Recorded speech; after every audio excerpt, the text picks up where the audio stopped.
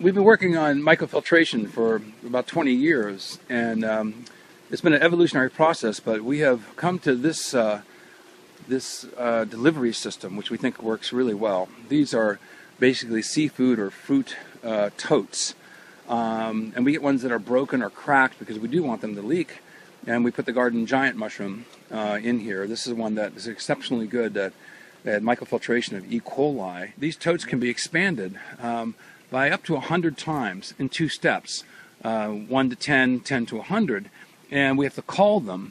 But this allows for a mobility of mycomass for mycofiltration, and I think it could be put into implementation all over the world. This is a very much low-tech method. These wood chips are not sterilized. They're not treated with any chemicals.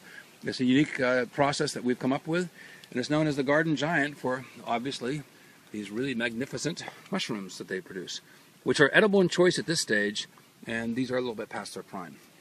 These mushrooms will become resident in the ecosystem for many years after planting. So the garden giant mycototes could essentially just be used for food production. We typically get about 1 pound of mushrooms for 5 pounds of mycelium, but here we have 500 pounds of mycelium, so ostensibly we can get up to 100 pounds of mushrooms. But what is uniquely different is that these mushrooms are gargantuous, Godzilla mushrooms. They're huge, and that's a testimonial to their nutrition, their ability to digest the nutrients, and the larger the substrate from which they spring, the larger the mushrooms. So these are in perfect condition, and this flesh here, when you cut this thin and saute it, it is just absolutely delicious. So these are young mushrooms, but they're large, and that is the art of mushroom cultivation.